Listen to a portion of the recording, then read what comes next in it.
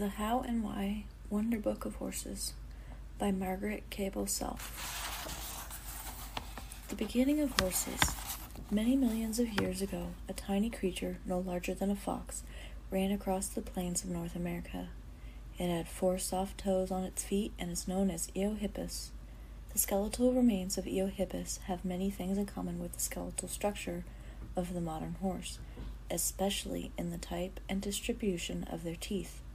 This is how we know that Eohippus is the direct ancestor of today's horses, even though the two don't look much alike. Why did Eohippus change? To answer this question, we must think a little about what problems of Eohippus were and how the creature reacted to them. The animal was small, and no doubt its flesh was tasty. The larger meat-eating animals must have considered it a very delicious morsel, but little Eohippus had no weapons of defense against its many enemies. It did not have the tearing fangs and claws of the cat family, which included the tigers, lions, and leopards. It had no hard shell like the turtle, nor thorny spines like the porcupine and hedgehog. Its feet were soft, as it did not have the hard hooves of today's horses. The only thing it could do in the face of danger was to run away. So run it did, century after century. Now, it is far easier to run on tiptoe than it is to run flat-footed. Since Eohippus ran on tiptoe, it was a better runner than flat-footed animals, and was successful for the most part in escaping enemies. Its outside toes were hardly used at all, and as the centuries passed, these toes became smaller and smaller, while the middle toes continued to develop. Mutations or changes take place constantly in all species, and any change that improved the development of the center toes would give Eohippus an advantage.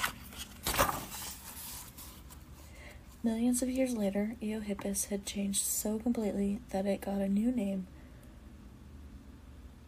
Pliohippus. This is the first of the prehistoric horses that began to bear any resemblance to the horses of today. It was still very small, but the center toe of each foot was now very long and was beginning to develop a thick, horny nail, while the side toes had all but disappeared. Since running away was still its only means of defense, Pliohippus, like its ancestors, was always on the alert. If the animal suspected danger, it ran. Why is the horse useful to man? It is this characteristic which makes the horse useful to man. One cannot use a steer or a cow for sport or for swift transportation. A steer has horns, and its reaction in the face of danger is not to run, but to stand still and fight. It is therefore not as timid or sensitive as the horse, and not so easily trained, nor has it ever developed the horse's speed and natural agility. It is true that oxen are used as farm animals, and so are camels and other animals, but they could never replace the horse, which can be used for heavy labor too.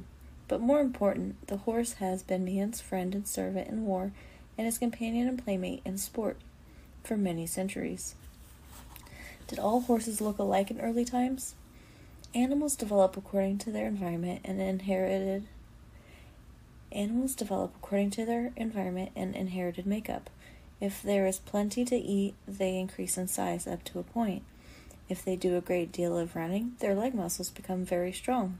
Their color varies depending on where they live, for nature usually provides a natural disguise, especially for those animals which have few other defensive weapons. 40 million years ago, there were parts of the earth that were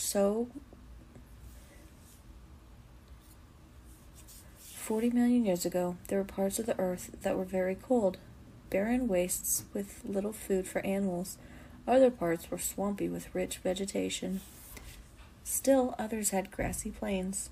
Sometimes the climate of a specific region changed due to the tremendous shifting of glaciers and all forms of natural. In this case, the primitive horse migrated or even died out completely. Which types of horse sprang from Equus? The first horse that really resembled those of today was named Equus. It lived first in North America, but when shifting glaciers and ice changed the weather, Equus migrated to South America. It always went into Asia, and then it also went into Asia, and thence to Europe and to Africa. Equus looked much like the ponies of today and had a flying mane and tail, and a hard hoof. From Equus, 4 main types of horses, which formed the basis of modern breeds, developed. In Asia, where the climate was very cold, where there was little forage and great barren wastes as well as rocky mountains, 2 wild horses developed. One of these is called the tarpan, and it is the only horse today that looks exactly as it did 1,000,000 years ago. It is mouse-colored with a stripe down its back. The tarpan has a strong, chunky body, short legs, a coarse, heavy head, and a shaggy coat. It is virtually untamable in the wild state, but has been crossed with other strains to provide mounts of draft horses. Another type is the dun-colored Przewalski's horse, named after the Russian discoverer, or the horse of the steppes. It is more easily tamed than the tarpan. In its natural habitat, it is very strong and swift, though small, being only about 48 inches at the shoulder. These little ponies, even when stabled, groomed, and fed, usually degenerate and are not as strong nor as swift as their wild brothers. In Europe, where the climate was mild and food was plentiful, there developed a horse called the Equus robustus, or great horse. It looked very much like our draft horses of today. It was used by the knights, for with their heavy armor, a very big, strong horse was necessary. Although it was big, it was not clumsy, and Equus robustus was trained to move very quickly and cleverly. In Africa and in certain parts of Central Europe, a slender, swift-moving animal known as Equus agilis roamed the plains.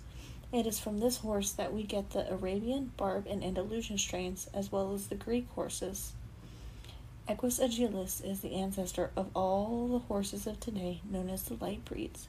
We shall learn how man, through selective breeding, has developed the modern horse so that it can be used for specific purposes, and in doing so, has changed its appearance and temperament. Where did ponies come from? Ponies developed in the islands of Europe. They survived on sparse food supplies because they were small and needed little food. The Shetlands, the basic strain, came from the great horse, and they are built exactly like their big cousin. Some of the other breeds, such as the Welsh and Dartmoor ponies, lived in more open country and had Arabian blood introduced purposefully so that they are much slimmer. Many people think that all ponies are stubborn and not to be trusted. This is not true. Ponies are kind by nature, but easily spoiled. Properly trained and disciplined, they make fine pets and good mounts for the young children. But ponies are strong and intelligent. They soon learn that if the child who tries to ride or drive them is incompetent, they can do whatever they want. No child should try to manage either a pony or a horse until they have been taught horse language. He has to learn how to sit correctly and talk to his horse through the use of his hands, weight, and legs. What is the horse's most valuable characteristic? The use by man of the horse has affected the development of mankind and nations more than any other factor. The ancient Sanskrit word for swiftness is asva, and this is what the Mesopotamians called the horse. The Greek equus was taken from the word esir, also meaning quickness. So we know that from the beginning, man realized the horse's most valuable characteristic, speed.